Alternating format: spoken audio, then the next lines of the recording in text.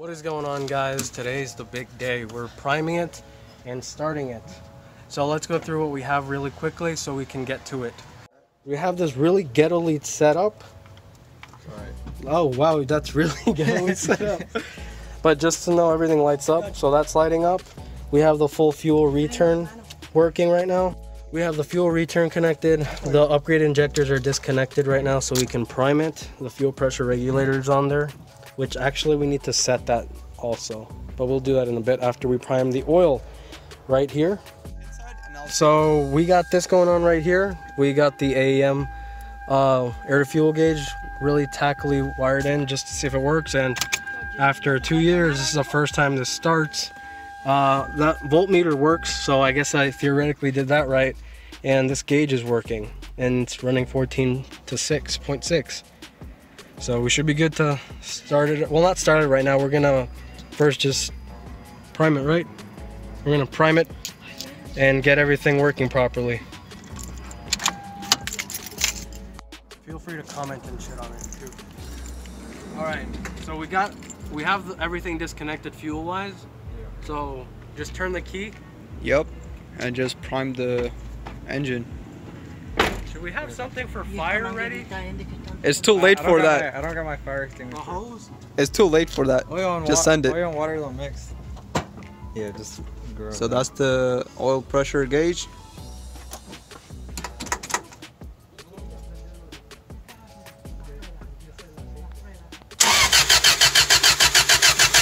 Alright, hold up, Jose. The gauge isn't reading it. Well, I don't know if it, because it doesn't have oil in it. There's no oil pressure. Huh? There's no oil pressure. Why? Because we drained the oil, the engine was apart. We need to build it up. Okay, we'll keep going then, because there's nothing going up.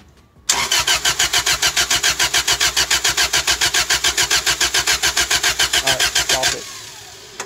It's not even moving a bit. Yeah, it's not moving, dude. Now to check for leaks, try number 2. How do I use this again? Yeah. We don't know if it's pressurizing the oil. We need to take off that feed line, and that's gonna let us know if oil's flowing. That's like a 14. All right, so we had one really concerning moment right now. We weren't building any oil pressure, and we were worried. Look at that. Look at that. Let's pour that back in through the thing, dude. So we weren't building any oil pressure, and I looked through some forums, and it actually says to unscrew it loose while you were priming it, and it kind of spilled. Air pockets. It spilled on the floor and on this guy's arm, but that helped the oil pressure to pass through the filter and get up to the feed line for the turbo. So we got oil pressure, barely, but we got some, so we're just gonna keep cranking it until we see about 90 or 80 psi, I guess. I heard, I mean, I saw 15 psi, so that's when it's warm. Yeah, well, it's building up. But... That's when it's warm, Drew. If I looked it up for a 1ZZ, it's supposed to be about 90 psi when cold, 15 when it's warm. So, good sign, boys. Let's prime it again. So we know we disconnected the feed line and we know the turbo's getting fed. So, all right, we're gonna crank.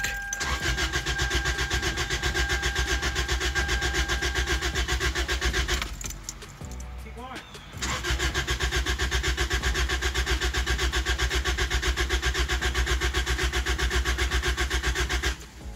Alright, it's at a steady 80 now. All right, we're gonna crank it just a little bit more.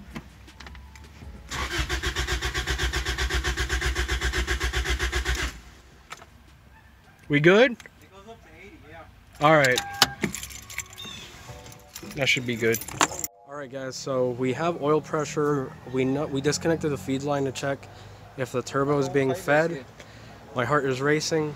We disconnected the oil filter because we weren't getting any oil pressure, and I guess there might have been like air pockets, so unscrewing it poured a ton of oil out, but it did relieve that because we tried it again and we have oil pressure now. So, and I googled it, and on some Miata forums it said to do that. So I mean, it's an engine after all. They should be pretty similar throughout.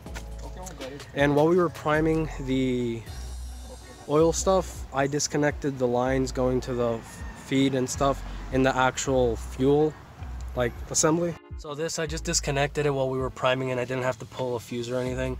So now we're just gonna prime the fuel stuff and make sure there's no leaks, because I mean we're ready to start, I guess, right? Yeah, but Andy? FYI, Yeah. fuel is dangerous. Yeah, of course it's dangerous. It's gonna be more dangerous from running E85, guy. Yours truly is kind of a tired idiot, because right now when we were priming the fuel system, we just had the fuel rail leak oil everywhere. I mean, not oil, but fuel. Where the nuts at? And luckily that's the only thing. At least from the fittings, it doesn't look like we leaked anything, but I guess that wasn't enough of a test of everything else. Where's the Allen key? Where do you put that? That's right there up top. And luckily I got these guys to keep me in check when I lose patience. Otherwise, I would have probably walked inside right now. Take it out. Are you sure it's leaking? Yeah, just my finger on there. Yeah, go ahead and turn it, dude.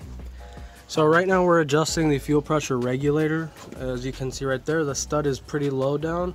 You just adjust it with an Allen key and then tighten down the nut to adjust it. To the right is to increase, to the left is to lower it. And on MWR's instructions, it says it needs to be around 41.5 to 50 psi.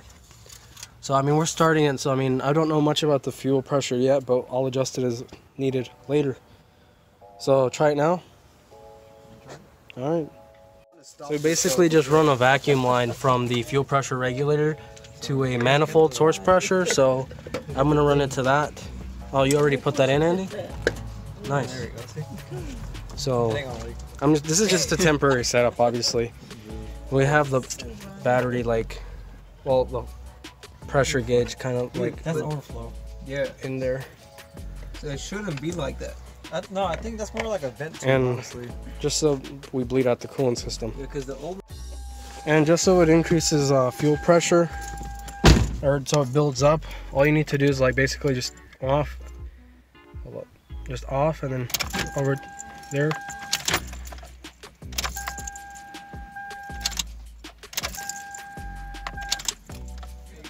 Are we good? It's at 45. All right. You think it's time? Yeah, go ahead. Send it. All right. Hey, moment or two. Okay, so everything's plugged in, right? Everything's plugged in. You're recording there? Yeah, I'm recording here and outside. Alright, go ahead. I'll keep an eye on the pressure. And the fuel. And I'll keep an eye on the. We're good on oil pressure and stuff, right? Yeah. Go for it. All right. You sure? Yeah. Rinse the clutch in. Don't run me over. All right. Hey, don't put it in gear. I know. Wait.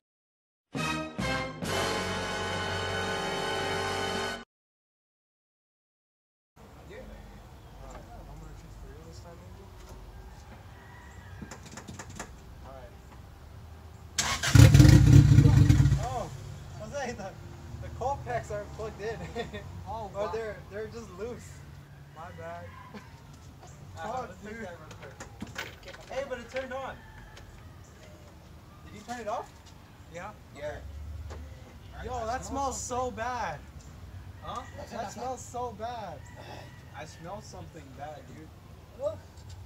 Yeah, that's the first start, guy. Yeah, man. ¿Por qué no? No, usted no está tocando nada, pues no estoy diciendo. Esto es importante, mijo, porque ya mi padrino. Y tú me dijiste que te volaras, ¿verdad? That was my bad. They just started flopping. Are you serious?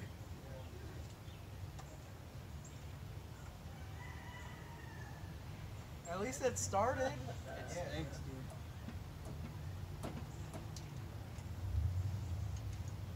Unos asistentes no te ayudan. It's okay. It's just hand tight.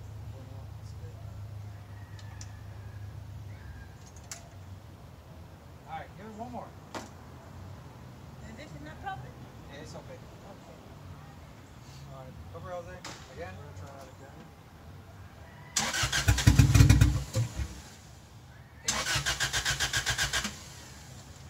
No, it's cutting out. I need to adjust the tune on it. Hold on. To be completely honest, I had no idea what the hell I was doing, and I was literally just pressing buttons. Like, I didn't remember what initialize power FC meant or anything. So I was literally just messing stuff, and I'm pretty sure we were running on an NA tune at the time of starting it when it was kind of running. What I was doing in the following clip is basically just pressing the accelerator to keep it running.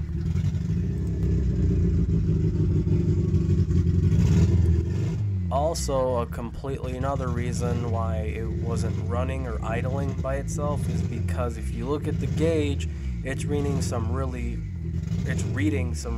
rich values, which, I mean, basically since I was running 630cc injectors, I'm pretty sure the map I was on when the car was on was the stock map I was using back in the day when my car was NA, which is basically just a stock power FC map, which you should never do, but I learned my lesson.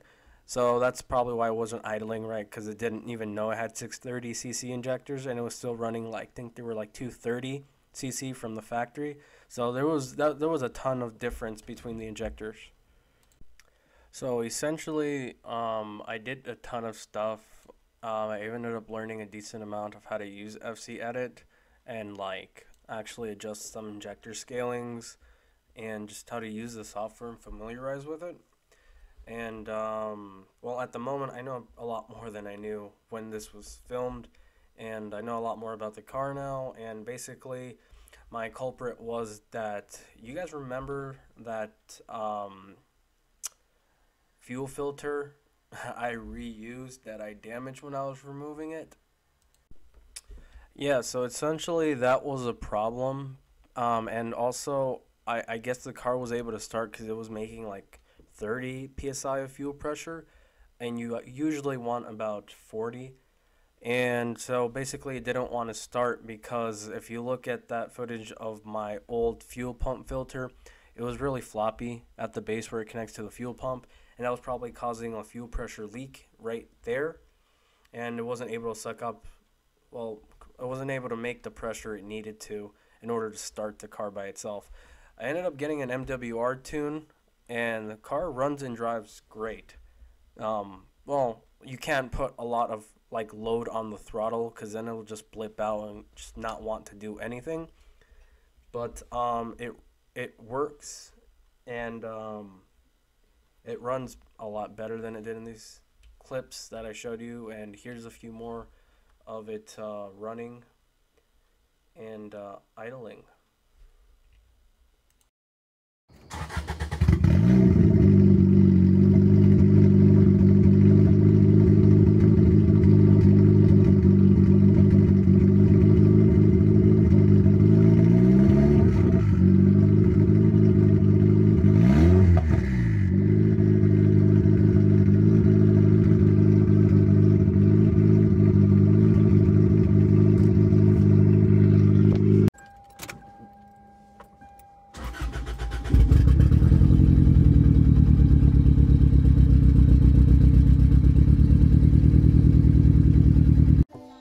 Oh yeah, I was just saying, so here's finally the first start video. The car's actually, I've driven it more than 5 times. There's 15 miles on the original engine.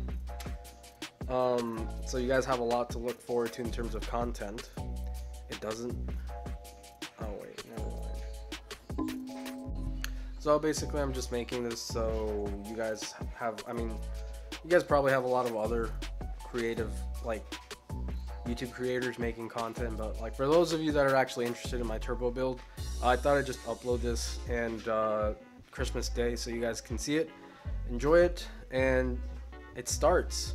I did have an issue with fuel pressure, and I guess that's what was causing it not to start, even though it started with fuel pressure not completely built up. And I adjusted something in FC Edit, which is the tuning software for the Power FC. Somehow I made it start, and it was running okay, but now it's running right. It's running stoic at 14.7. If you guys don't know what that means, don't worry, I'll try to make it more comprehensive for you guys. But yeah, so hope you guys enjoyed the video. If you liked it, go ahead and like it. If it's your first time looking at the channel, just go ahead and subscribe down there. for more awesome Celica, because let's be real, how many built, well, okay, I don't have cams, but let's still say I'm built. How many Celicas do you know out there that like did this on YouTube and like documented the whole thing? Because it has been done before. If you look through the new Celica forums, everyone did it. Well, not everyone, but a few people boosted their onesies and built the engine, made some good power. But I mean, there's no videos or decent quality videos of any of that. So your guy right here decided to take one for the team and save the dragons. So that kind of sounds weird. No, I'm saving the dragons by boosting the dragon, making it decent. I'm talking about that dragon. That one right there. Look at it. This was like on my second test drive. Look at it. Oh my god, look at that intercooler right there. Dude. Anyway, I will see you guys next time. Hope you guys have a happy new year. And we're about to drive the red Celica. Stay tuned for that. Peace.